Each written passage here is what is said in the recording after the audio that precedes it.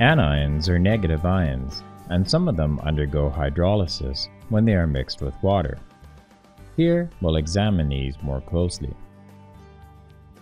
We will start by getting familiar with the anions that do not hydrolyze. Anions that do not hydrolyze or undergo hydrolysis are the top 5 ions on the right side of the acid table.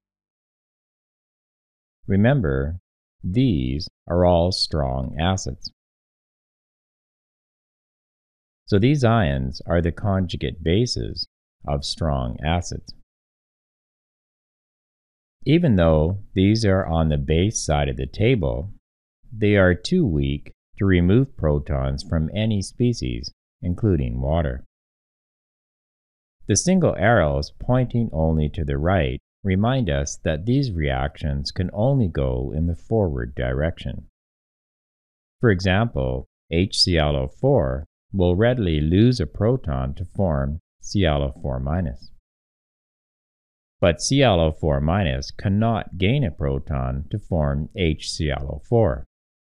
A reaction with a single arrow on this table will not go in the opposite direction of the arrow. So these 5 anions have no acid-base reactions. So they do not react with water and are always neutral in aqueous solutions. Therefore, they are called spectator ions. At this point, you may ask, why isn't HSO4- a spectator ion? After all, its conjugate acid, H2SO4, is a strong acid. It's because HSO4- also appears in this location, on the left side of the table. That means it can act as a weak acid. So it is not a spectator ion. So the spectator ions are ClO4-, I-, Br-, Cl-, and NO3-. It would be useful to memorize these, or at least remember that they are the top 5 ions on the right side of the acid table. Now that we've seen which anions do not hydrolyze, we'll now look at the anions that do hydrolyze or undergo hydrolysis. In this video, we'll deal only with the anions that are not amphiprotic. In other words, their formulas do not begin with an H. They are shown here. They're on the right side of the acid table. We'll deal with hydrolysis of amphiprotic anions in another video. All of these anions act as weak bases in water, which means they all accept a proton from a water molecule. Here we'll show one of these hydrolyzing anions, carbonate, CO3 2-, and a water molecule. These two species will collide with each other. This hydrogen atom will donate one of its shared electrons to the oxygen atom in the water molecule, and it will change to an H+ ion or proton. Because this oxygen atom has gained an electron, it will acquire a negative charge. This proton is now transferred to the carbonate ion as the water changes to an OH- or hydroxide ion. An electron from this oxygen will move toward the proton, so this negative charge disappears as the proton changes into a hydrogen atom. We now have the bicarbonate ion, HCO3-. These ions now move away from each other. Now we can write the equation for the hydrolysis of the carbonate ion.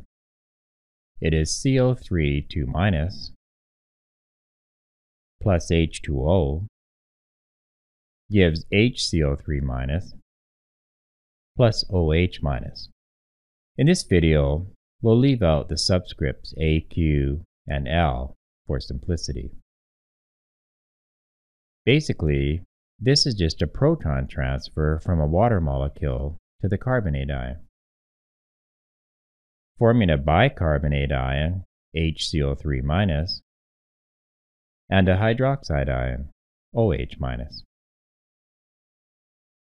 Looking on the right side of the acid table, we can find a few other non-amphiprotic anions that we can write hydrolysis equations for. None of these are able to donate a proton to water. They act only as bases, not as acids. So all of these can undergo only base hydrolysis. We'll now write the hydrolysis equations for these, starting with the nitrite ion, NO2-. We write down NO2- because it's hydrolysis, we add water.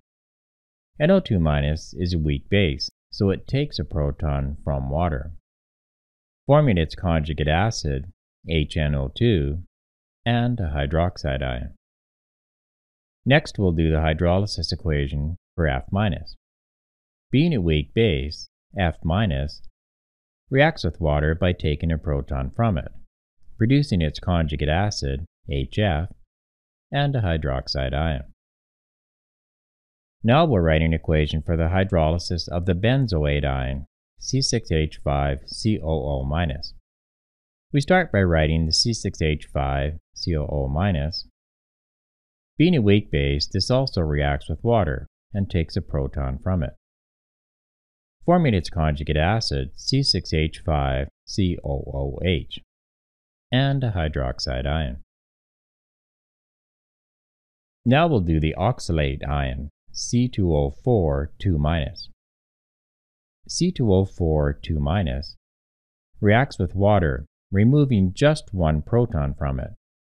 In equations for hydrolysis reactions, we always remove only one proton at a time. The oxalate ion gains a proton to form the binoxalate or hydrogen oxalate ion, HC2O4-. And water loses a proton to form a hydroxide ion. The last equation we'll do is the hydrolysis equation for the acetate or ethanoate ion, CH3COO-. CH3COO- hydrolyzes by removing a proton from water to form its conjugate acid, CH3COOH, and a hydroxide ion. The anions here all undergo base hydrolysis, producing hydroxide ions. The formation of hydroxide ions in a solution tends to make the solution more basic. So now we've looked at some anions that do hydrolyze. And we must remember that anions that do not hydrolyze, these 5 spectator ions, are on the top right of the acid table.